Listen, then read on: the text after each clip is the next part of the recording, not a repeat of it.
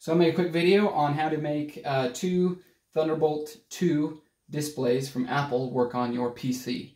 My wife's got a Dell Precision 7510. I know the Latitudes will work with a normal Apple adapter, but for the Precision 7510, it has a Thunderbolt card that was not compatible directly with this adapter. So some questions that I had when I bought the product that I can answer for you right now. You can, in fact, connect two displays in series. So this Thunderbolt display is connected to this one, and then that one is connected to the PC.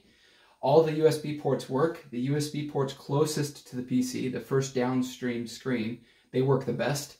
I noticed when I connected the mouse to the most downstream screen, it actually was laggy and the keyboard didn't function properly. So connecting to the upstream, all those things work fine. Both of the webcams work, so you can connect your display to either one. I could prove it to you here, but yeah, they both work fine with Microsoft Teams, and I imagine any other video software you want to use.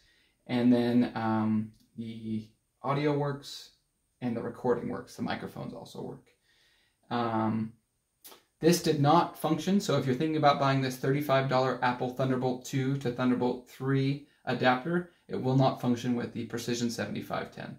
Like I said, I'm not sure, but I've read online you can use the Latitude, and I presume other USB-C laptops, but it doesn't work with the Precision.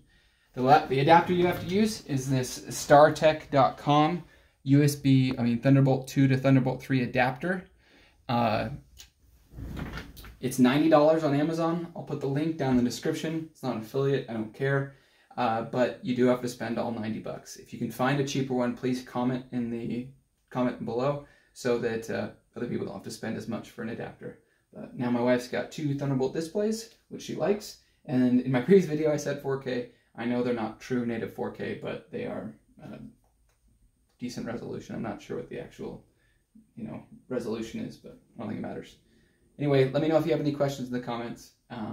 Hope this works for you.